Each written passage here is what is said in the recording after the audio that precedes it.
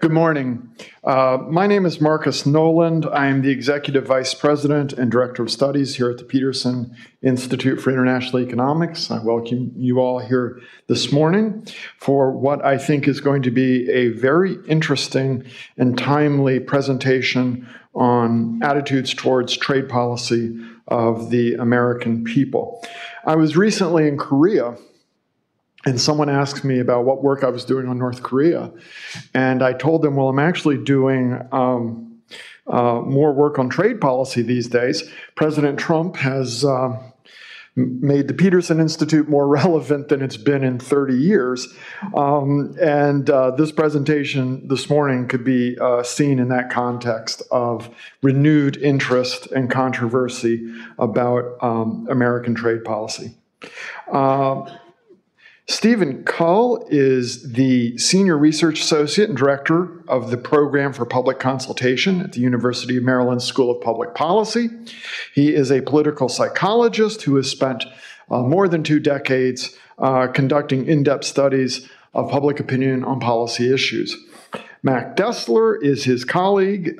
He is the Saul I. Stern Professor at the University of Maryland's School of Public Policy. He has also turned the remarkable trick of being both a chaired professor and a professor emeritus at the same time.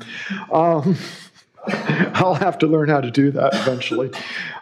Mac served in the executive office of the President of the United States. He served at the State Department, a variety of think tanks, including PIIE, where he was the author of American Trade Politics, which went through at least 4 editions because I found this book this morning. This book was the recipient of the Gladys Kammerer Award of the American Political Science Association.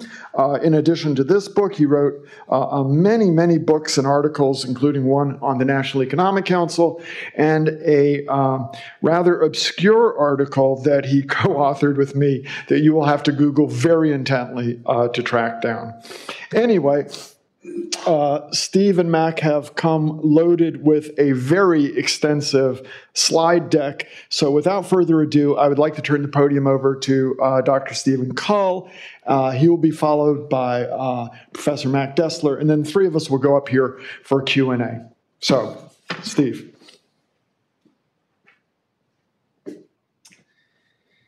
Thanks very much. Thanks for having us. As you probably know, there has been substantial discussion over the last few years about whether the liberal world order or the post-war world order is dead, whether the public has abandoned interest and support for all kinds of institutions and agreements, whether it's good in regard to international security, but also in regard to international trade. So we have decided to undertake a series of surveys on this broader question about the future of the post-war world order. And a big piece of that is related to the international trade regime. So working with Mac, we developed a series of and a rather extensive survey. Now I should explain that we do an unusual kind of survey where we don't just ask standard poll questions. We take people through a process where we basically put them in the shoes of a policymaker. We give them a briefing. We have them evaluate arguments, pro and con, and then ultimately they give their input. This process that they go through, this online process they go through, is reviewed by experts across the spectrum of opinion to ensure that the presentation is accurate and balanced, and that the arguments are, in fact, the best arguments being made.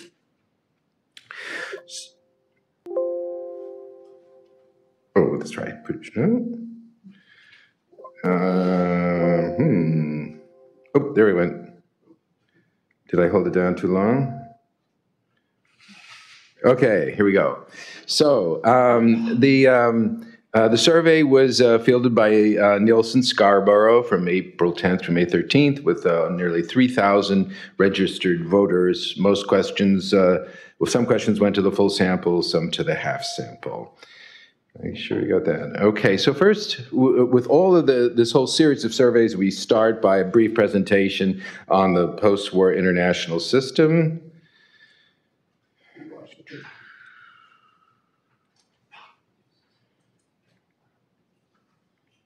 Okay, let's see, I hope this gets better. So we explained that after World War II, the U.S., together with most major countries in the world, set up a number of international agreements and institutions. Many people think these agreements and institutions are still valuable and important, have served the U.S. well, and should be maintained even if they require some cost. Others think these agreements are no longer useful and the U.S. should disengage from them so that it is freer to pursue its interests independently. And then we gave them a overview of the post-war international trade regime, talked about the GATT, the whole notion of lowering trade barriers, what trade barriers are, tariffs, highly specific national regulations. Told them what the basic guiding principles of fairness are, and what about regional agreements as well as global agreements. We asked them how familiar they are with this idea of promoting international trade by countries agreeing on a set of international rules that seek to lower barriers to trade and to ensure trade is done fairly. And 2/3 said that they at least had some awareness of it, others only a little or less, and not much difference between the parties. So we said there's some discussion these days about what the U.S. should do in regard to international trade. Some people think the U.S. should continue to seek to promote the growth of international trade through international agreements. Others think that trade has many negative effects, and they oppose the growth of trade. So then we took them through a whole series of arguments. Now, you're going to see a lot of arguments up here on the screen. Fortunately, you have the report. If you want to dig into any of one of them in particular, we're not going to go through every one of them. But just to give you a feel, the pro-argument says international trade has played a key role in the growth of the American economy and the world economy. It has been a major factor in the unprecedented rise in the standard of living over the past 7 years. With foreign markets more open, U.S. producers can increase their production to sell to them. When markets are more open to imported goods, consumers benefit from lower prices, and so on. And that it encourages innovation and so on. So 74% found this argument convincing, including 2/3 of Republicans and a much larger number of Democrats. Now, on the con side, the emphasis is how the costs and benefits are unfairly distributed. While trade may be good for investors and high-skilled workers and can lower consumer prices, it comes at great cost for many American workers and businesses.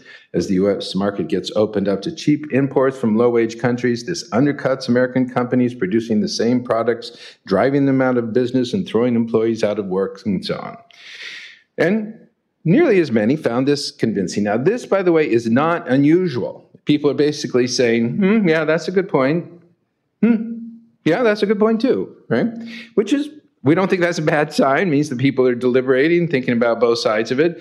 But as you may have noticed, there's a kind of mirror image flip-flop between the Republicans and the Democrats, where the Democrats are overwhelmingly finding the pro-argument convincing, and on the con side, the Republicans reach that overwhelming stage, but still large majorities on both sides.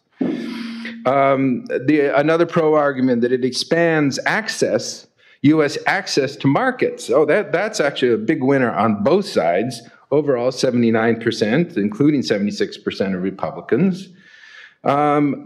But on the con side, it results in competition with low-wage workers and subsidized foreign companies. Republicans very responsive to that argument, 2/3 of Democrats. This is, I think, a really key thing for Republicans. This perception that the U.S. is being taken advantage of, that others are skirting the rules more than the U.S., and I think that's a very important part. I should emphasize in advance, you will see numbers ultimately today that are somewhat confusing. Some numbers that how do we put this all together? And that's going to be a challenge. But if you're finding a little surprising, the degree of, wow, they're agreeing with both sides so much. Yes, that's just the situation we're talking about. Very strong feelings, perceptions that there are good things and there are bad things in this growth of trade. On the pro side, it creates export-related jobs. Again, overwhelming numbers on both sides, both parties saying, finding that convincing. The argument that it results in the loss of jobs, again, big numbers, and interestingly, bigger on the Republicans than the Democrats. The argument that it promotes cooperation and peace. Overall, 2/3 Republicans, bare majority on that. They're not entirely convinced on that. Well, all the Democrats are quite. That it's a threat to sovereignty. If our economy becomes very dependent on international trade, we have the potential to lose our independence and sovereignty. Overall, that doesn't do very well. Democrats don't buy that very well, but Republicans are quite responsive to it. The growth of trade lowers poverty around the world. Overall, that does quite well, 3/4, and including 2/3 of Republicans, very large majority of Democrats. And then there's the other side, that it leads to international exploitation and the race to the bottom. And that does pretty well, not as big as the others, a little stronger on the Republican side, interestingly, even though that's an argument that tends more to come from the left. So now, after all this back and forth, you might think that when we finally ask them the big question, what do you think? It might be somewhere in between, right? Somewhere in between these two numbers, right? But that's not what happens. An overwhelming majority of both parties say they approve of the U.S. together with other countries promoting international trade through a set of agreed-on rules that seek to lower barriers to trade and to ensure trade is done fairly. So what does this mean? And we will have plenty more time to discuss what it all means, but I will just make one comment here, that overall what you see here is that there is a kind of fundamental belief, a fundamental set of assumptions rooted in the post-war period that Americans really embrace as fundamental, as a direction to go. Now, you see a lot of poll questions that say, do you approve or disapprove of trade? Is trade mostly a good thing, trade mostly a bad thing? And those numbers shift and vary over the decades. They can go down and up and all. So how do we reconcile that with this overwhelming number? Well, I think if you look at those pro and con arguments, you can see all the conflicting feelings about different aspects of trade, aspects of it, outcomes from it, different ways of pursuing it, and so on. But the fundamental question, should we have this system, is really not controversial. It is actually a foundation that we build up from. And that it's like you can complain how the game is being played, but nobody actually wants to quit the game. They don't really want to take up the ball and go home. And that, I think, that has been the question that people have been asking is, are all of these challenges, all these disruptions to the trade system, this change in the U.S. posture in relation to the trade system, does that reflect some crumbling of this foundation? And these numbers suggest, no, quite the contrary. It actually has brought to the surface the fact that it is foundational. This is, by the way, hardly any variation across ages. And also in terms of education, sorry for the incorrect length of bars here. The numbers are correct. The lengths aren't right. But there's very little variation by education as well, though that is been widely assumed to be the case. Now, the U.S. participation in the World Trade Organization, we didn't actually get around to this until after they went through a series of evaluations of ways to mitigate the negative effects of trade.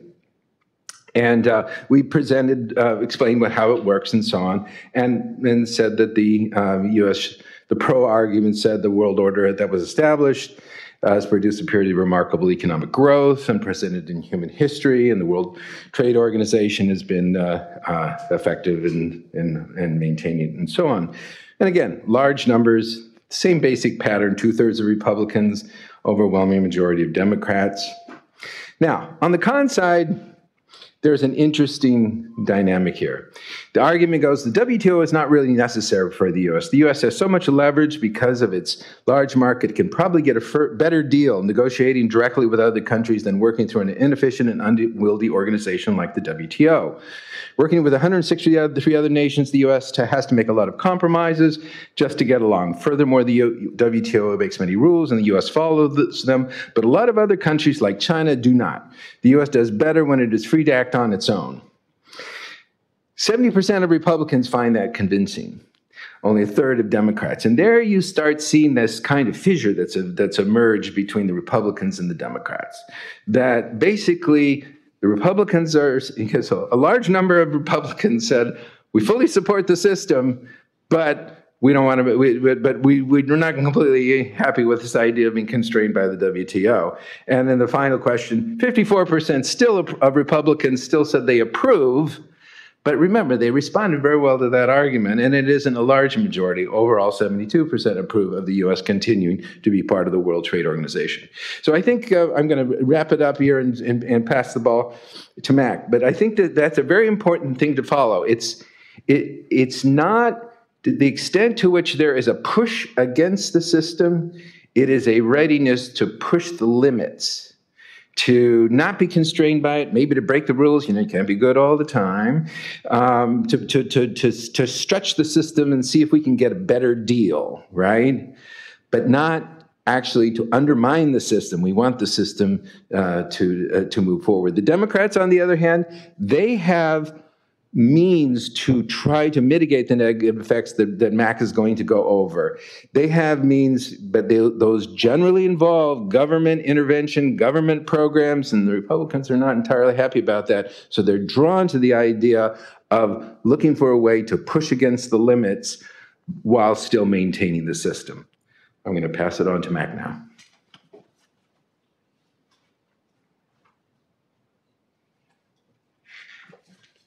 Thank you, Stephen. Before I think it's really, before I run quickly through the rest of our major findings and questions, I want to make a couple of comments. It's interesting that both Democrats and Republicans ended up strongly pro-trade in the final question.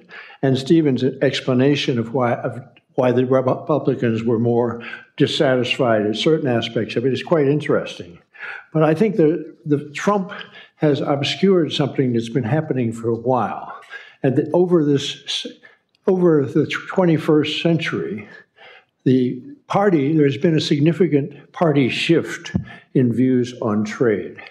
Democrats have become more pro-trade, Republicans have become more critical.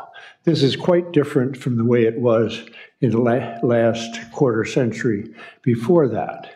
And it'll become particularly evident when you see our numbers on how people think about NAFTA, which Democrats have been very resistant to and Republicans have been supportive.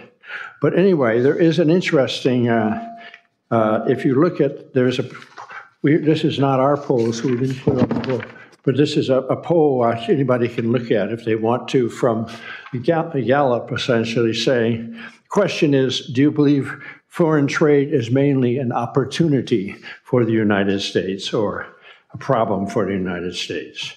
And if you look for it, basically, in 2001 to 2011, Republicans are always higher, saying it is an opportunity for the United States than Democrats. Thereafter, but by diminishing margins by 2011 and 2012 to 2016, Democrats are found to be more supportive.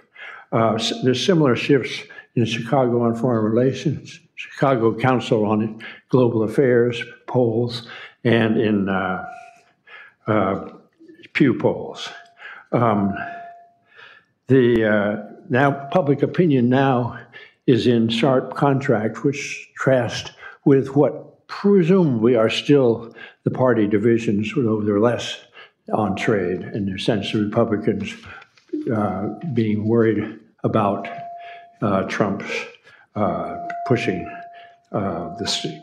threatening the system.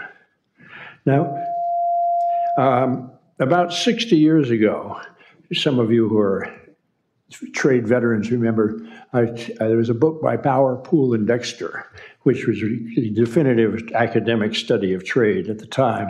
And they found an amazing political reversal, with Democrats becoming more trade skeptical and Republicans becoming more positive about trade. A sharp contrast to the century before that. Now, we may be in the midst of another amazing political reversal, but Trump has to some degree shuffled the deck, and we'll have to see. Now, so anyway, that I think is, we may be seeing a reversal of the reversal, but we shall have to see. Now let me go through various things. Stephen talked about Democrats being more supportive of measures to mitigate the effects of trade, like training, like unemployment insurance. And this is pretty clear in the following. First, question of increasing unemployment benefits.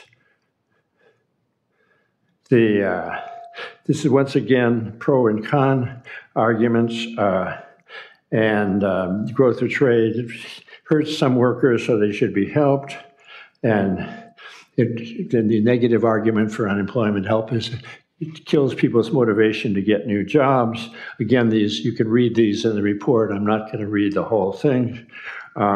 Basically, then we asked them whether you should increase the period for which we talked to them about differences in different state benefit programs, et cetera, et cetera. Then we said, do you think we should increase the period for unemployment insurance? And interestingly here, basically there's a wash or a slight negative leaning in terms of whether you continue to increase the period, with Republicans particularly skeptical and Democrats kind of sort of supportive. But then when you ask whether you should increase the amount, they're much stronger support when they're told what the level of unemployment benefits is. You see a national and pretty heavy bipartisan support for that, 70% of Republicans, 85% of Democrats. Moving to, and then once again with a maximum weekly amount of, this is a similar question, but a somewhat different question, and similar strong increase. So if people are against increasing the level, or increasing the length to very marginally, but they're strongly in favor of increasing the maximum amount. What about worker retraining and education? Once again, we get our pro and con arguments. One is government is responsible for negotiating expansions of trade, therefore it has an obligation to help those who are left behind and should be trained for that purpose. This is the pro, his argument. Then the con is, well, government shouldn't really be involved in training. They don't know how to do it. The private sector knows what they want, et cetera. So it's better to leave that to the private sector. And again, another set of pro and con arguments. It's good to we ought to be thinking of our overall workforce and making it globally competitive, et cetera, et cetera. Other countries are spending much more on doing that than we are. And so it would be a good idea. So it's kind of pretty strongly supported, but then if the government should not do this, should not be planning the economy. Again, you have a partisan division. Republicans strongly supporting this con argument. Democrats, not too supportive. But anyway, you get on balance, should we increase spending on retraining and educational programs? Somewhat surprising to me, a slight plurality for not increasing. People are asked, they're given this $6 billion number and asked whether you would increase or decrease that. That's a total, that's not just trade adjustment, that's all programs. And the question was, should it be increased or decreased? And this very slight margin for decreasing. Once again, Republicans are skeptical and Democrats are more supportive. When you start asking people about specific fields to train for, it's interesting, you get a much more positive. You say cybersecurity, I guess, is felt to be an urgent need. So should we train people for cybersecurity? 81% say yes. And then if you ask them about the energy industry, you get 82% saying yes. If you ask them about tax credits for apprenticeships, 83% say yes. So then if you so basically, when you asked about increasing spending, you get skepticism, but when you asked about very specific purposes, you get more positive support. Now, what about trade adjustment assistance specifically? The other questions tended to be, the answer was the argument for standard argument benefits, trade benefits Americans for lower prices, but they are, it hurts some people. We should do something, redistribute some of the gains from trade to easing the plight of those.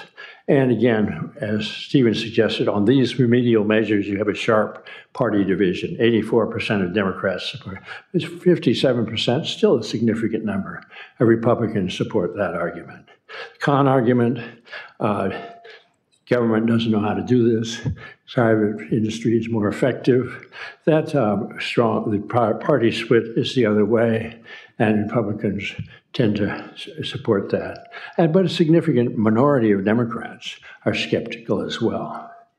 Then final recommendation on whether we expand trade adjustment assistance. A solid majority, 58% nationally, favor that, but only 40% of Republicans, as you can see, and 74% of Democrats. We've essentially put independents on these charts. We haven't talked about independents. They tend to fall in between the Republican and the Democratic responses. Then if you ask, we asked the question, and this one is, the numbers are a little bit hard to follow. I wanted to ask this question, but it was hard to figure out exactly how to do it, is the whole question of whether there should be a trade-specific adjustment program or whether it should be extended to all workers. And by and large, you sort of get, this was for part of a sample. It's a part sample question, why it doesn't add up to 100%. And again, the Republicans are against this. Democrats are for spreading it to all, but there's not, obviously not an overwhelming consensus with a national total of 58%. Now, labor and environmental standards was a very hot issue in the 1990s, with Democrats arguing their opposition to both NAFTA and later trade agreements was that because they said this is a labor and environment are being hurt by trade, and we need strong labor environment. And so we've asked, this isn't the first time we asked this question, and we gave pro and con on both sides, which I will run through very quickly. But what's interesting is as before on these, you get overwhelming majorities of both parties supporting labor and environmental standards as part of trade agreements, whereas, of course, the trade community has traditionally been more skeptical of this, thinking they sort of interfere with and may reduce our leverage. Anyway, this is the pro and con on labor standards. Final 89%. Very little party difference here. 93 for Democrats, 86 for Republicans. Environmental standards, similar pro and con arguments, and we end up with 86% in favor. So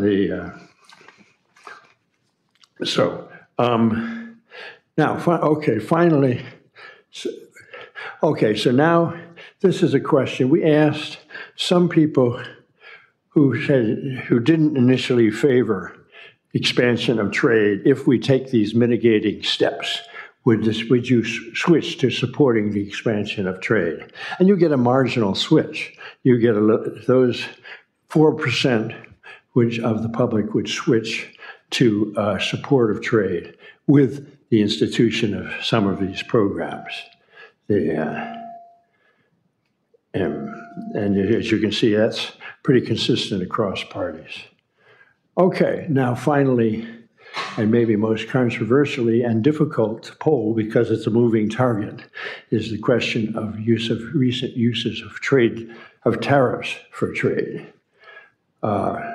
First step, the administration imposed steel and aluminum tariffs, as I'm sure all of you are familiar with, and we gave them pro and con arguments. This is necessary for security, it counters Chinese dumping, etc. But then the second argument, it's basically just an excuse for protectionism. There's no real security problem, and basically saying, the notion that Canada and the UK wouldn't sell to us is not valid, is not reasonable. So anyway, when you get to then again, pro, it would help the U.S. steel industry. Con, there's no real threat to the steel industry, so we should stick to the rules on these. Final recommendation is very split, essentially a wash. 51% support the tariffs, 48% approve. Oppose them. So what's interesting here is, despite what Stephen highlighted is the overall support for free trade, people are not against imposing specific measures. So I suppose the administration could take some comfort in that number. Okay, tariffs on China. Again, the arguments, it's the only way to stop China. You got to get tough. They're violating the rules, particularly on intellectual property. We've done bilateral agreements with them, and we've submitted complaints to the WTO, but China's not stopped its unfair practices. It's time for us to take stronger measures. Then this con is China's not the first country to violate these laws, nor will it be the last. We need to approach this problem by using the world's rules and systems that were built specifically for these problems and which have solved them in the past, etc. And that gets strong Democratic support, but not strong, but minority Republican support. Then again, oh, wait a minute, did I?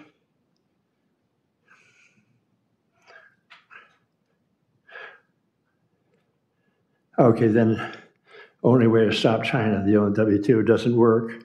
I'm sorry, I'm going back. I was doing brilliantly managing this until recently. Now I seem to, oops. Now, okay, there we go. Got it. Yeah, it's a down arrow, yeah, okay. Why, I just, yeah, there you go. You're okay, here we go. Then again, a wash on whether we should impose these. We then asked him whether we should pose additional tariffs if China didn't respond to this. And on that, you got more skepticism. 30 don't impose additional ones without going to the WTO first. And so there's a sense that maybe among the public that enough is enough. We shouldn't get carried away with these things. Okay, finally, North American trade. As we all know, President Trump's administration has renegotiated some provisions of NAFTA and submitted them to Congress. We gave the respondents a summary of the main changes in NAFTA, including auto rules of origin, including some of the rules for digital trade and some other changes. But we first asked them, based about what you oppose or favor the U.S. being in the agreement. And this is, in some ways, to me, one of the most remarkable numbers. Throughout the 1990s and the first decade of the 20th century, it was Democrats who were skeptical about NAFTA and Republicans who were supportive. Now you find 88% of Democrats strongly or somewhat favor NAFTA, and only 55% of Republicans. Now, some of this is doubtless influenced by Trump and his notion that he's going to improve it with his agreement, but it's still quite a striking change. Okay, so now argument for the new U.S.-Mexico-Canada agreement. An argument is pulling out, we should basically agree with it. It's good for U.S. workers, helps auto companies, dairy producers, and drug companies, makes it harder for the Mexicans to undercut. On balance, it's a good deal. Republicans in particular, but both parties support this argument. Then it's better, then this is a kind of another pro-argument, kind of a lukewarm one. Okay, it doesn't really do that much, but we want to keep NAFTA, and this may be the price for doing it, and so we should basically go along with this. That's what Democrats find like that argument. You know, we'll sort of bite our tongues, or whatever you call it, and support that. NAFTA is not, those who sort of start with NAFTA hasn't been good for American workers, and the new provisions aren't enough to make a difference. Interestingly, this gets more support from Republicans than Democrats, but it's not heavily supported. Compared to most arguments we give, 55% is not a strong number. Another con, it's contrary to the principles of free trade. As many trade experts have pointed out, the new regulations on automobiles are managed trade and may set back competitiveness over the long run, et cetera. And this argument, but therefore we should the positive effects of free trade are diluted by the new one, and therefore Congress should vote against it. Final recommendation, this is interesting, probably fairly substantially driven by Trump and allegiance to Trump. National vote for it, 53%, vote against it, 45%. And Republicans vote for it, 64%, Democrats, 43%. And 54% of Democrats say vote against it. So this may actually reflect, to some degree, unlike some of the other poll numbers, may reflect may be consistent with current political alignments in Congress. But that's, I guess, final question. Suppose it doesn't pass, what should we do? 63% say stay in NAFTA, but 56% of Republicans say withdraw. 83% say Democrats say stick to it. And that's all she wrote, or at least all we're going to present this morning.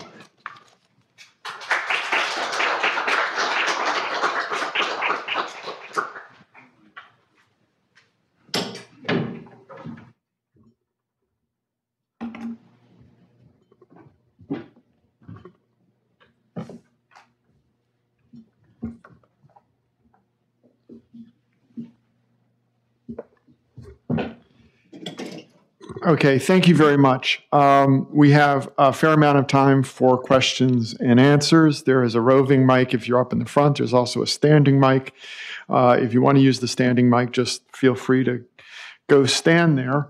That was a really interesting presentation, and I had two reactions, which I will attempt to frame as a question. So I recently wrote a paper that's sitting outside, if you would like to read it, which looks at county-level voting patterns in the 2016 election.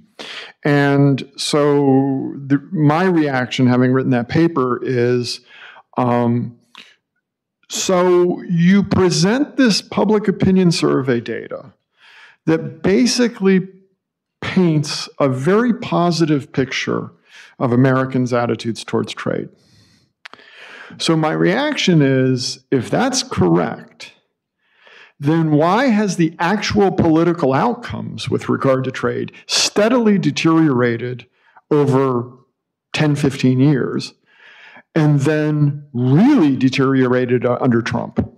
So you could point to the fact that it took lengthening amounts of time for Congress to approve any of these various regional free trade agreements. And then under Trump, things have really kind of fallen off the cliff. And my response, having written the paper, is that you guys have produced a very interesting public opinion analysis of trade issues, but that's too narrow a lens.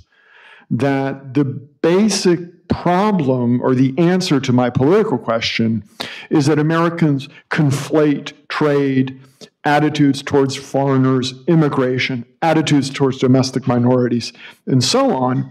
And that sort of the fact that trade is not viewed in isolation, but is viewed specifically through race, through lenses of race primarily, education, growing diversity in your local area, and so on, explains why, in a narrow sense, they may have what appear to be positive attitudes towards trade, but the actual political outcomes appear to be very negative. So I will start with that, and then we now have some people lined up to ask questions. Am I on? If you push the button, you are. Oh, good. I'd really want to emphasize that we didn't simply find that people are positive about trade. All of those con arguments did pretty well. All those critiques did quite well. There's a tremendous desire to mitigate negative effects of trade. What we found was that there's a kind of foundational support for the objective, for the goal of ultimately achieving this growth of trade through a trade regime.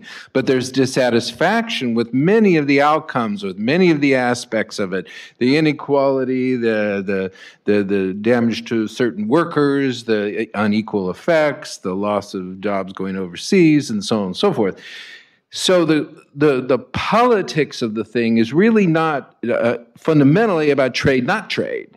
It's about how well each policymaker is doing in terms of mitigating the negative effects of trade.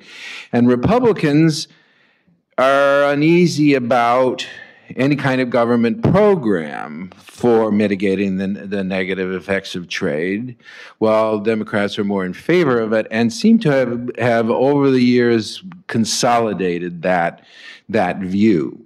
While Republicans have become more frustrated and have become responsive to a political leader who says, I'm not going to be as constrained as the U.S. has. I'm tired of being. We don't have to be the people in charge upholding the system, while others like China push the edges and kind of bend the rules or break them outright. Maybe we'll do some of those things sometimes. So some of the arguments that actually said, we should keep abiding by the rules.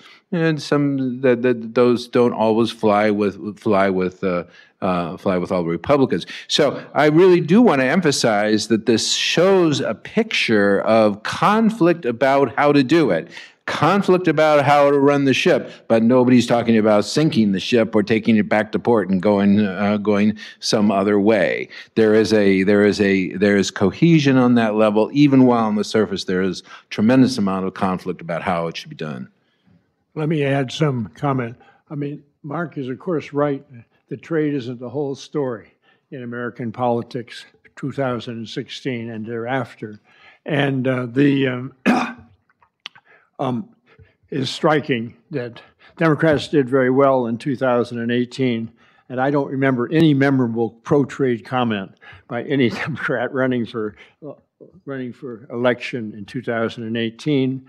I haven't seen trade as reversing Trump's threats to the trade system prominent on any of the current 20-plus Democratic candidates this year. So clearly, and when you looked at our survey, when you look at specific things, the public is divided on whether we're being tough enough on China, whether we should have steel and aluminum tariffs. I mean, the trade community would say the steel and aluminum tariffs are an outrageous breach, an unjustified breach of the system.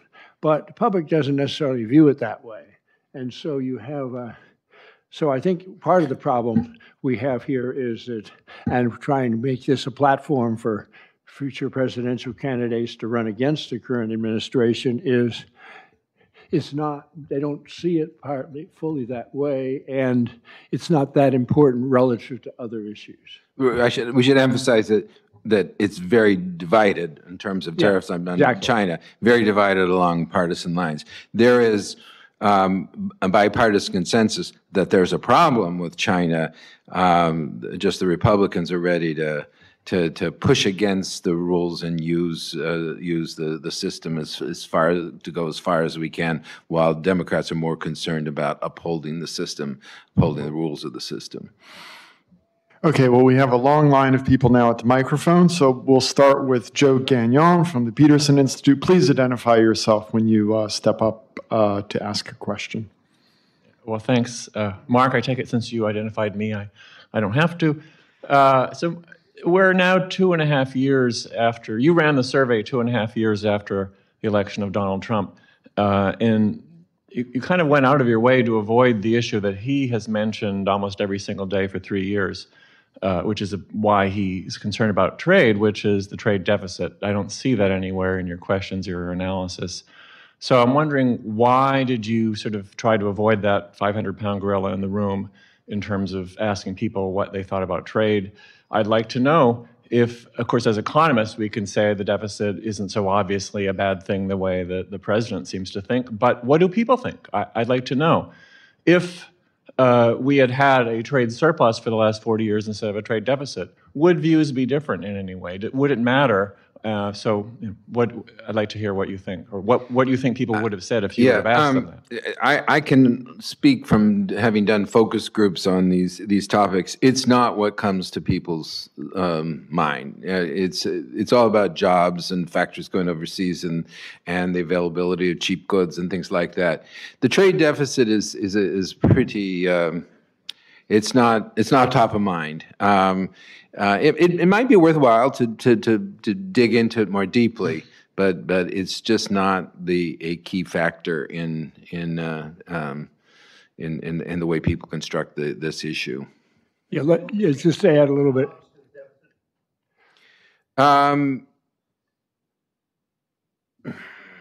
Well, some may, but yeah, it's just not how people formulate it. It's not. It just doesn't. It doesn't. They don't like factories going overseas. They don't. They know that it's nice to have the cheap goods, but that can undermine local producers. That's sort of the frame. And so factories shut down because of the cheap goods from abroad. That's the narrative. That's the Bruce Springsteen story, and that can all get embedded in the trade deficit, but that's not the way. That's not the narrative that they use to talk about it. Just a little bit more on that. We went back and forth about what kind of questions might we formulate about the trade deficit. It's kind of hard when it's when it's not really that prominent, even though Trump has used it. The deficit is not as prominent as certainly as it was in the 1980s, even though it's by some measure larger proportionately. And so I think we basically found the degree of macroeconomic education is required to sort of formulate, brief people on that. Might not be. We would have gotten a mixed result, we thought, in the end. So we didn't end up asking that, but obviously we could have. Scott Miller with CSIS. What I hope is a simple question. How did you classify respondents as Republican, Democrat, and Independent? What questions did you ask? Is this party affiliation? Is it self-identification? Is it voting? What led you to classify respondents as because that breakout is actually really important? Mm-hmm. Yeah, I'll turn to our methodologist, Evan Faisenfeld. It's all self-identification. Yeah. Well, what of your 3,000 sample, what proportion was each, roughly speaking? It was about 44% Democrat, 39% Republican, and about 15%. Okay, how does that? So we included the leaners. Yeah. All self-identified. Okay, that yes. makes sense. If you don't push leaners, it's about one third, a little larger Democrats. Okay, thank you. Very helpful. terrific study, and thank you. Bill Lane, Trade for America. Agriculture has traditionally, during at least my career, been the biggest advocates for open trade, free trade. I was moderating a panel in Omaha the day the tariffs came out on soybeans, and I reminded everybody about the Soviet grain embargo and got a unanimous response that they never recovered. They ceded the market, and they didn't like Carter, and they still don't like Carter. I then talked about the soybean tariffs, and the reaction was much different. It was much more muted. It was, sometimes you got to do something differently. If we lose our markets, if we get hurt, so be it. How much of this is the fact that the biggest advocates for open markets have largely had a muted voice, and how much of this is the fact that people are actually changing their views on trade?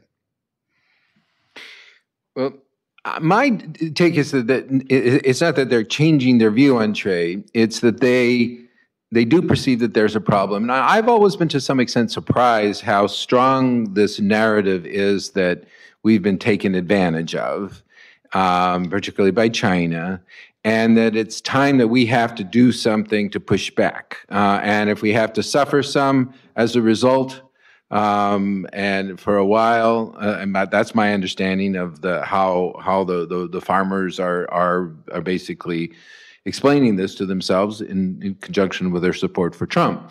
And if it produces a result, they're probably going to be happy with it. All that is actually consistent with support for trade. It's not. It's just that there is a perception that the trade regime's a good thing, but China has been cheating. China's been pushing the edge. We've been playing Mr. Nice Guy for too many years. People are walking all over us. It's time for us to stand up and push back, not to abandon trade, but to get the system to stand up and walk right. And that's, I think that's a coherent position. It doesn't imply, it's not contradictory. As someone who's been watching these issues for a while, the notion of the United States isn't getting a fair deal. Now we're going to finally be tough and insist on our rights is a very old notion. Bob Strauss confirmation hearings before Russell Long in the Senate Finance Committee. A lot of that flavor in other, when are we finally going to get a fair deal? When are we? It's been part of the sort of standard litany, and we're more sinned against than sinning. I think Peter Flanagan said during the Nixon administration. So it's not a new sentiment. It may or may not be stronger today. It may be stronger among certain groups today, but it's not. It's been around a long time. It extends well beyond trade. In fact, it may not be most fundamentally about trade. It goes to the whole narrative that we had to intervene in Europe twice in 2 world wars, the German Marshall Plan. There are these assumptions that we spend huge amounts of money on foreign aid all over the world constantly. So all of these, this narrative of overextension on the part of the U.S. and the U.S. doing more than its fair share is an ongoing theme. And there is a narrative that we let our markets be open and take in all the other goods while others were protectionist. And there's some truth to that too.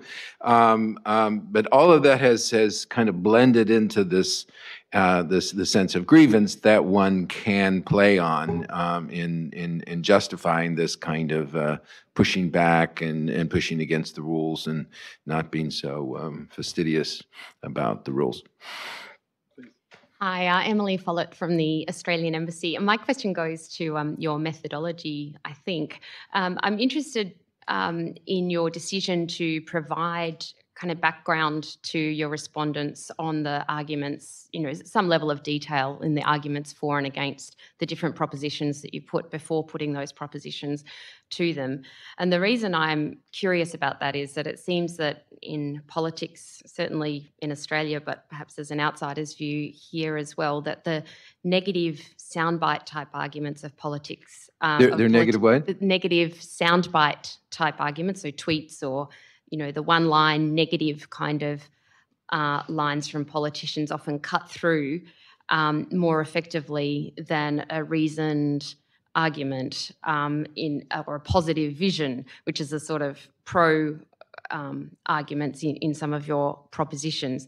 So it seems, when will voters out in the electorate, are they going to have the kind of education behind some of these arguments when they're considering the issues, or is it that your sample has had the opportunity to sit down and focus on the theories behind it? So as distinct from the average voter. So I'm curious as to why you decided to provide it in that format, and whether you've considered whether that would impact the results vis-a-vis another approach with less context to the arguments. This is the whole theory of public consultation, that there are different ways to survey the public. You can do it through what is a more traditional political style polling, where the question is very simple, or there's a very simple slogan that's tested or something like that.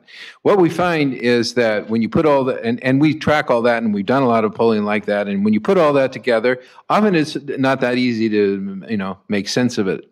So what we do, the idea here is that you're creating a system by which the public's values and priorities come to bear in a coherent way that policymakers can actually receive as a kind of recommendation about how to proceed in terms of policy. And when you ask the public, they overwhelmingly say the conclusions that people come to when they have heard both sides of the issue should be what influences policy, not whatever immediately comes to their mind.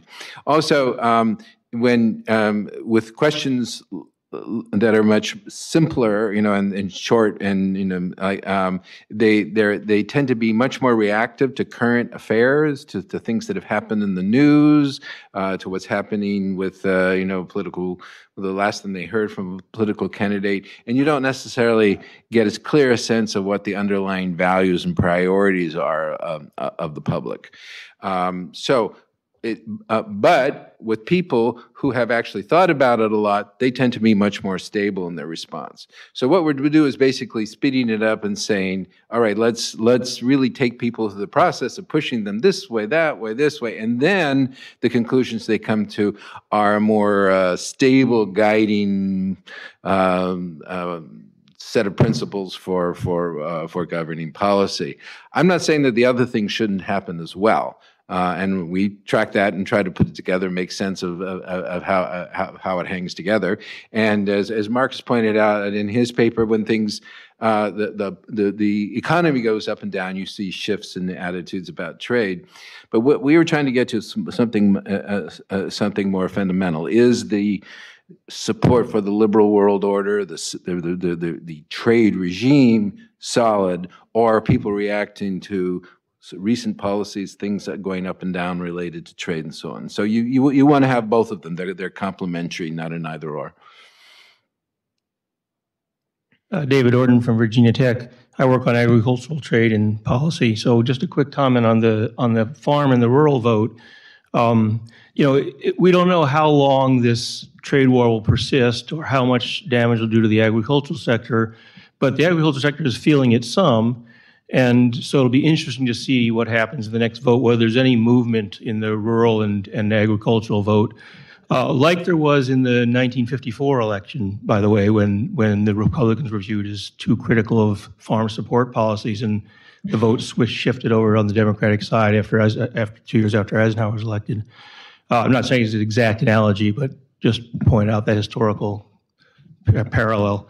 My two questions are, you de-emphasized differences within the parties, but I'm wondering whether you saw differences, say, what happened to that traditional Republican business support of trade, open trade, then Trump comes in, brings in a different constituency, and so you now have Republicans, a mix of Republicans, and likewise on the Democratic side, do you see any differences between, say, labor's view towards trade, trade agreements, and sort of upper middle class Democrats, let's just call them that for simplicity. And then my final follow-up question to that would be, suppose one of these 20 Democratic candidates did come to you for some advice and said, I want to move the center of gravity back towards the center on trade issues. How can I do that given these various survey results you have? And how can I generate a strategy to make that work? Let me respond a little bit to this. On the second question, just very quickly, and others may have a view as well. I think if it's to be used, if the issues are to be used, I think it is to emphasize the risks of the Trump approach, as opposed to emphasizing saying the system is good is basically a foundation for worrying about the risks. But I think if I were a candidate wanting to use this issue, I would highlight risks, concerns, fraying of relationships, things like that, rather than a specific trade argument. I think that would be the way that I would go on that. Just following on that, yeah, I think the question of putting the world trade system at risk, the potential for a trade war is a salient argument, and the polling shows that. There was a question that asked, do you think that the tariffs that are being imposed on China are going to make things better or worse or have no effect? And only 24% thought it was going to be better. 47% thought it'd probably be worse. So that's one thing, just harking back to the level of support for the trade system per se, there is concern that the system could fall apart. But as for moving the needle in a positive direction, I would focus on all the methods for mitigating the negative effects, and that would be, I think, rather easy for Democrats to promote, and that Democrats overwhelmingly favor most of the efforts, whether it's trade adjustment assistance or unemployment insurance or worker retraining, labor standards, environmental standards, just a very aggressive, we're going to come back stronger. We're going to be more effective in the world economy. We can compete. We can do it. We have a lot going. We can get out there. We don't have to use protectionism, terrorism, or strong, that kind of thing. And those arguments, which were laced throughout in this study, elicited a lot of positive responses. There was another question about historically. So I have a question. I have a question at the mic, and then I have Fred Bergston in the front. So please go ahead.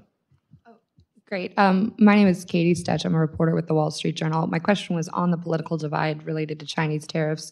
Were you surprised when you saw those results? And in general, I'd love to know what surprised you the most about what you saw when you started to see the results. About what was surprised us most. I was surprised at how robust that 85, 86% number was for the system overall. I just, I guess I kind of thought there was going to be more, well, on one hand, on the other hand, and then you would have a little bit, it would lean in the positive direction because the numbers show that. And in general, there are questions out there that ask just about trade. But there's a real ability, in a sense, there are people's minds to differentiate the system, which they actually think is a really important thing to sustain, and certain things that are happening in regard to trade. And then when you get down to the very specific things, like what kind of methods we should use, strategies we should use in regard to China, then you get a really sharp partisan break. And that's not really so surprising, but it's really sharp, and that makes it a tough in terms of how you're going to proceed with U.S. Trade policy. Well, couple of points. One is, as the public becomes more polarized, it becomes increasingly hard to ask a question that doesn't generate a response that's basically political allegiance based. So if we asked, President Trump has done the following, do you support that or not? The question is not going to be, the answer is not going to be about the issue anymore. I would say 20 years ago, it might have been more. but now it'll be driven by what you think about President Trump. So I think part of the effort we make is to try to limit that, but we can't eliminate it. It's clearly part of the political area. Now, the surprise I mentioned earlier, I was surprised by the strong percentage of Democrats saying they supported NAFTA, which is contrary to what was the case 20 years ago, maybe even 10 years ago. So that was the one number that struck me. But I was also surprised and pleased, as Stephen said, by the strong number. That goes back to what that suggests to me is that throughout, Democrats have actually been supportive, but there have been so many things about the outcomes of NAFTA that they're not happy about, that's what they emphasize. But now that they perceive the system as in some way at risk, that there's an actual attack on NAFTA, then they go, wait a minute, I am for it. And you can see there are a lot of trendline questions on, is trade mostly good or mostly bad for the U.S. economy, or the Gallup one about whether it's a threat or an opportunity. And you see things kind of bumping around, and then around 2016, they go way up, what happened? Very interesting. There's kind of a reverse. Right. I've written on other issues, there's a reverse pendulum effect sometimes.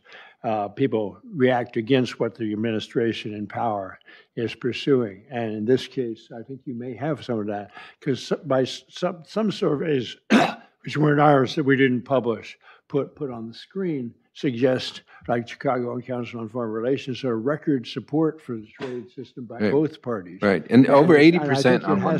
Part of that explanation has to be a reaction to Trump in a sense, okay, well, let's not throw out the baby with the bathwater. Let's not pull down the temple. But even Republicans went from 51 to 82% on that question. So the way I read that is that there is a perception that Trump has, in a sense, gone too far in threatening the system. Yeah. And they're saying, wait a minute now, we don't want to threaten the whole system. And even Republicans were basically rooting for him and saying, yeah, go ahead, push it, impose those tariffs on China, anything specific. But underneath they're suddenly having a surge in the need to say, but let's be clear, we are in fact in favor of the growth of trade above 80% here we're talking about. Fred. At the start, you posed the question, how can we reconcile these public attitudes that you describe with the positions of the parties? And I don't think we still quite have an answer to that. And I want to push you a little further on it, and put it maybe in this context. You show this sharp increase in Republican skepticism about the merits of trade in the system. Is that simply a reflection of Trump's rhetoric and policies?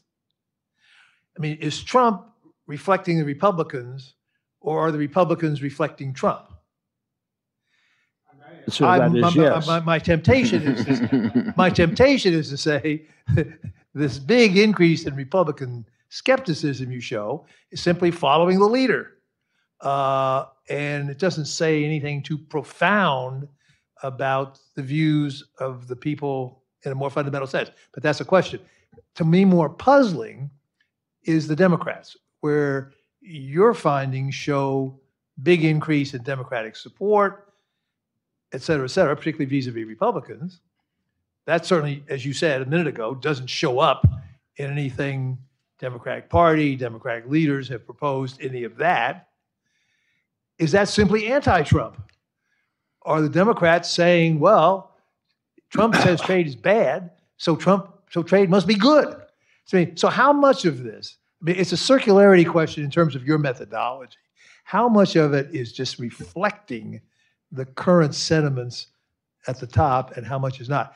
My reconciliation, if I have one, goes back to what Mark said at the outset, what he says in his work, that much of this trade attitude is conflation with these broader identity and anxiety problems that are relatively new. That's an answer to Mac's question earlier. Mac Mac's answer. Mac rightly said nothing new about this sense of the U.S. being put upon, beleaguered, paying an excessive price.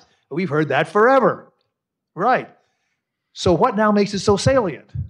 Well, A, Trump has taken it up as a main cause. Yeah. And that's part of my answer, as I just said.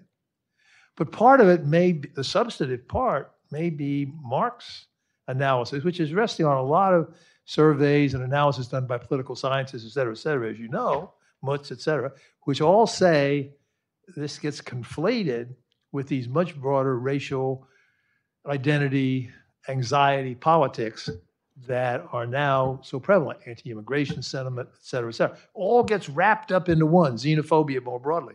So, I mean, are those the answers, and how does that interact with what you're telling us in terms of public attitudes? Stephen, you may want to speak to this because he's done some polling involving the broader issue, feeling frustrations of Americans with the system, with the government, and so forth, which Trump seems to have mirrored successfully in his election campaign. My point would partly be, it is obviously the current numbers are affected by the Trump administration and the Trump initiatives, but if you look at the party allegiance trends, party allocation in terms of what people thought of was trade a good thing, I point to this Gallup poll, which suggested that this was before this turn to Democrats being more positive than Republicans became about 2011, 2012, when Trump, nobody was thinking about Trump. And Bernie Sanders wasn't prominent either. So there wasn't so there is something underlying. I'm not quite sure what it is, frankly. I think the whole business of being conflated with other issues is absolutely right. So that's all I will say on. It's the Republican leadership and the Republican public but for both parties have been out of step significantly, and you certainly saw, and that is something that Trump took advantage of. It's the Republican leadership, presumably, and this was Trump's charge, is that the Republican leadership has been under the control of corporations and multinational corporations that are doing things that are in their interest. That extends to immigration too, letting in cheap labor and all that kind of stuff. And that he's come here to kick those guys out, the people who've been in charge. And he had Kellyanne Conway reading the surveys, showing that there was a real receptivity to those kinds of arguments among the Republican public, Republican voters. So that I don't find that so mysterious. Democrats have been more positive than Republicans for some time. There is a kind of coherent, if you track the Democratic Party, they have developed an agenda that Clinton was pushing, about being, and Robert Reich and so on, to associate the growth of trade and education and social programs and things like that. That's a coherent program that has, and you see that over time that's kind of consolidated, and before Trump. And then when Trump came in and actually tried to challenge the system, it only made them consolidate even more. So that to me is a pretty clear story.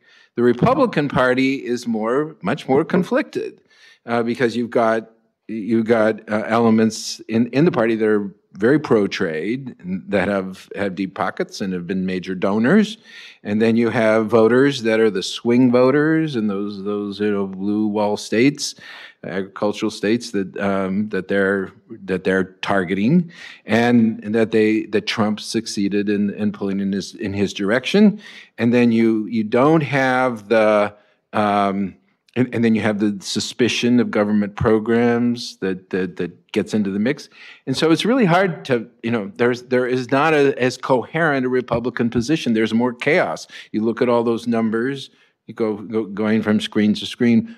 how does it all add up? So I think, somebody's like, what can the Democrats do? I think it's a much harder question is how the Republicans can pull together their